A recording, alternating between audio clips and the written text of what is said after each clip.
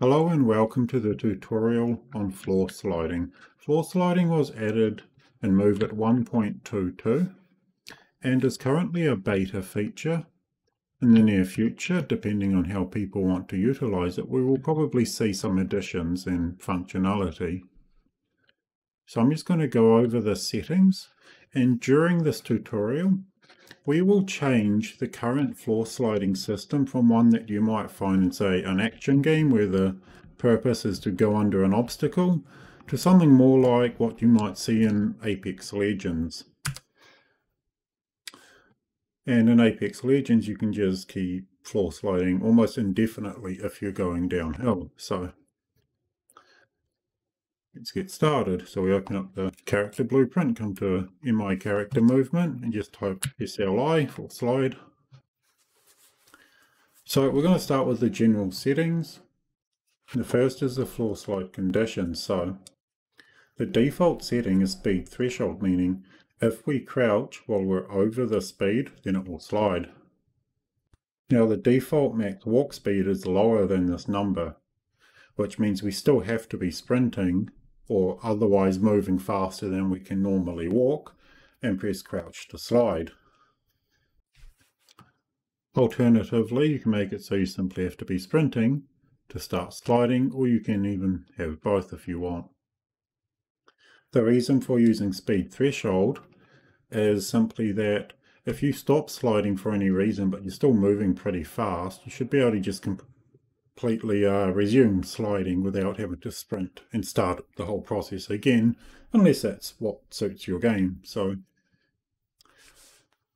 the min condition duration is how long you need to have met these requirements for before you can slide.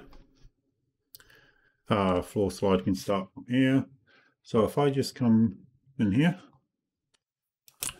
I'm just going to jump off here. You can see I can start floor sliding while I'm in the air. And turning that off means you have to be on the ground to floor slide. Cooldown time. So basically how long you have to wait after your floor slide finishes before you can start again.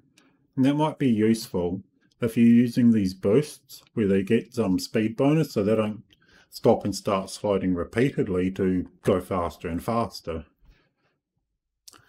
Min speed. If you move slower than the speed, you will stop sliding. And floor slide can continue in air. If this is unchecked and you go into the air, you stop sliding.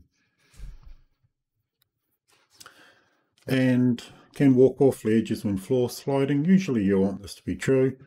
Basically, if you're walking and you're about to fall off and go into the falling state, it won't let you move forward if this is unchecked while you're floor sliding. And this is just an engine functionality that I've extended to floor sliding because why not?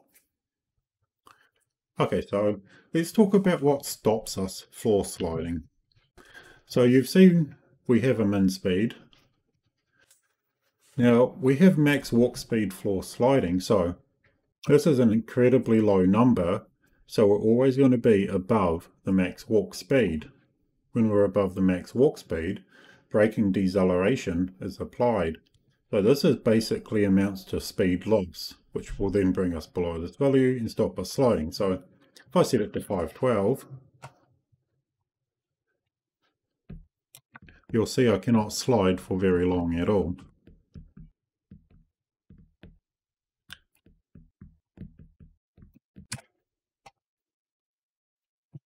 And all of these attributes work the same way for every other state. So max acceleration floor sliding is basically, it allows us to keep going faster. If I had 2048, then first thing that will happen is it won't let us keep sliding because it won't apply that acceleration while we're already braking because we're over the min speed. But it does let us change directions during the slide. Now if I was to set this as, say, 500 so that it doesn't brake, what it means is we can really just keep on going, which looks a bit silly. So I'm going to set that back. Now ground friction. If I say set this to 8 and we have high acceleration, and I put this back to 500 just for now, because there's a lot of friction, we can very rapidly change directions. In fact, it's almost like we're walking at that point. But we don't want this because there's no braking, so we can slide forever. And while Apex Legends does allow us to keep sliding quite a lot, and it allows a fair bit of movement direction change, it's still not quite the result we want. So what we might do is we go to a flat surface, like the one I was making here at the start of the video, and we just want to see what is our starting point. If I slide, it's a very short slide, and I want to be able to go a bit further, so I'm going to decrease this and maybe allow us to move a little slower before it stops us from sliding. So now I have a longer slide. It's not a lot longer, but it still gives an impression that we could keep going if there was something to allow us to gain momentum. So now if I move over to this ramp, watch what happens when I slide uphill. We don't slide for very long if I go downhill. We can really just keep going for quite a while. And that's because if I go SLO for slope, these curves are reducing max speed when going uphill and increasing it going downhill, same for acceleration and braking deceleration. So we're getting a lot more braking when going uphill and a lot less going downhill. In fact, way less going downhill. But furthermore, when sliding, we can modify the outcome of these values a lot. So you see, for slide downhill acceleration multiplier, we actually get 5 times as much effect or bonus from that slope curve when going downhill, which allows us to do a nice long slide down the hill, sort of like an apex. But we can't really slide uphill much. Now how far you want to slide uphill or how far you want to slide downhill is basically set through these properties here. And if you wanted to be able to slide a lot longer going uphill, you would probably have to adjust the base on a flat surface so that it goes a bit longer as well.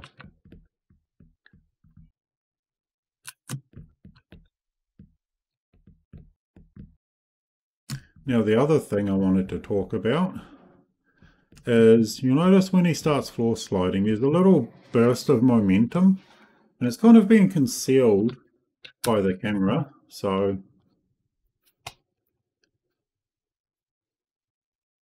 I set it really high and I floor slide, you really just get going and going as well.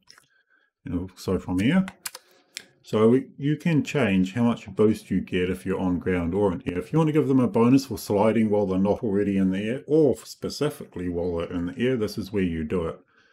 And this option, since we're using a speed threshold, we could decide, well, you can only have that boost if you're already sprinting.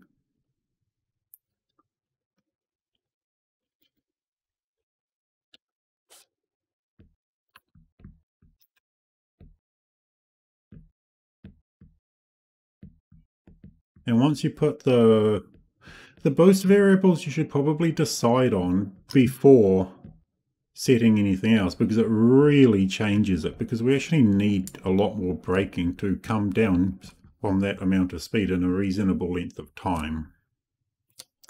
So now let's pretend we're making Breath of the Wild, and you can only floor slide if you have a shield equipped, because you slide on the shield. So we've got a functions override,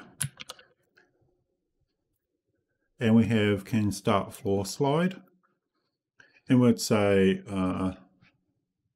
let's go, and so we've got the original conditions and we have a shield equipped.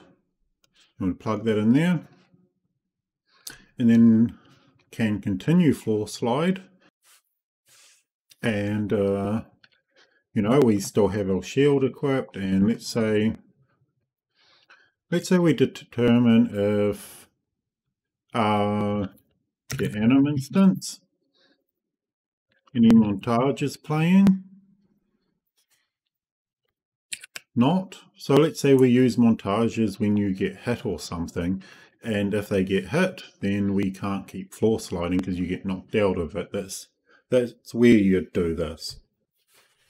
Well, that covers the floor sliding. Thank you for watching. In future versions, there might be new settings, and you can mouse over them and see what they do as well, because there are tooltips.